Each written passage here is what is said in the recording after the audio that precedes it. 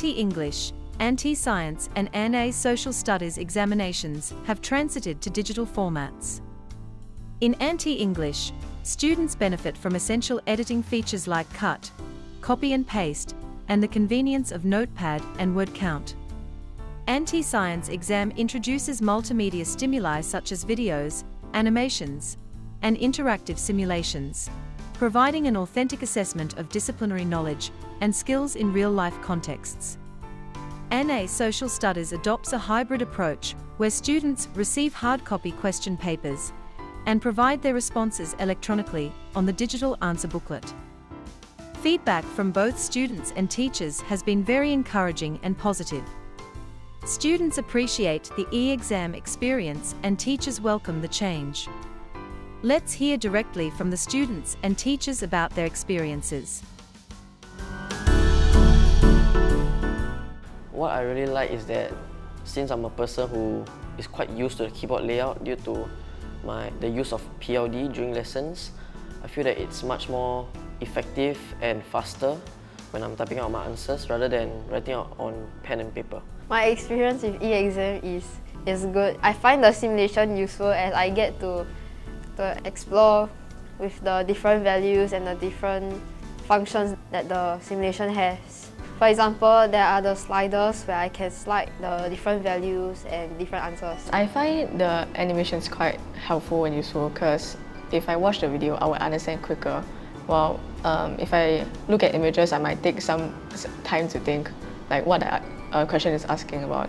The feature that I like is the notepad where you can actually put your ideas in point form so that you can generate your ideas before writing the actual compo and not wasting time when you're writing the compo itself.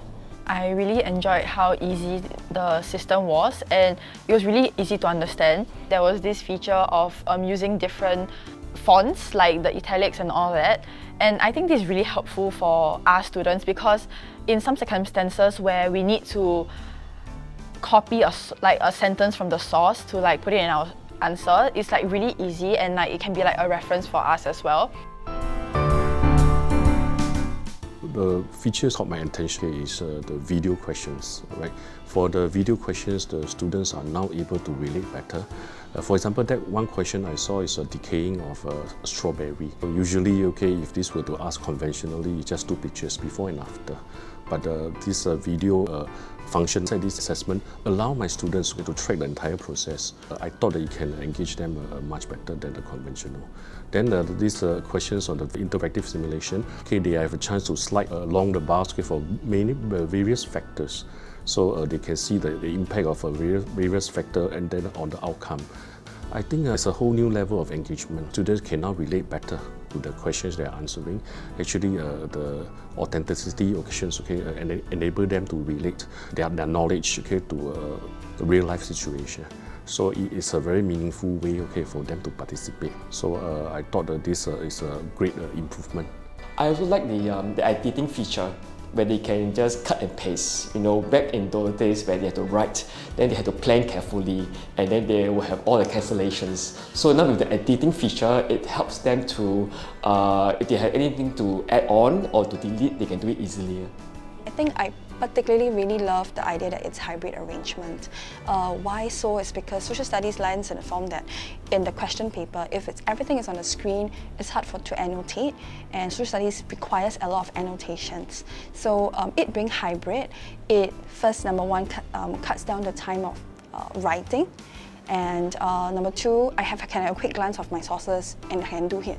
Look at the screen and look at the paper.